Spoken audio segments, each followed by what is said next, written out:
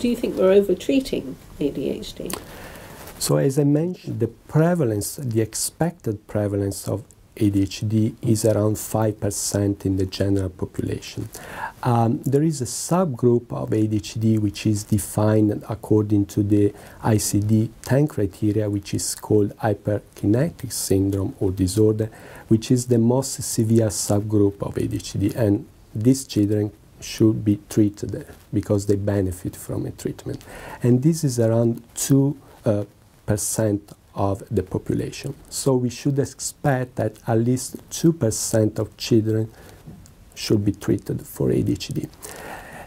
Looking at the situation in the UK, clearly there is a geographical variation, but on average, the rate of treatment is around 1% of the general population. So once again, the claim that we are over-treating these children is not supported by data, by available data.